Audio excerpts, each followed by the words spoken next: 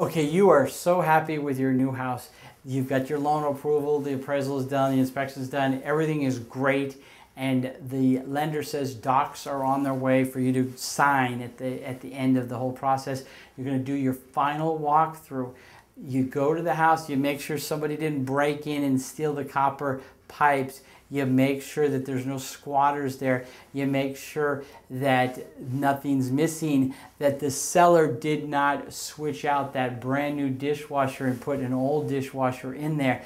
These things happen. Ceiling fans can be replaced at the last minute and somebody thought you weren't going to know, or the curtains are all of a sudden gone. So do your final walkthrough, and if there's something that you want, say the place is full of trash and you thought it was going to be gone, fill that out on your final walkthrough form that you need that trash removed, and then you move to the next step.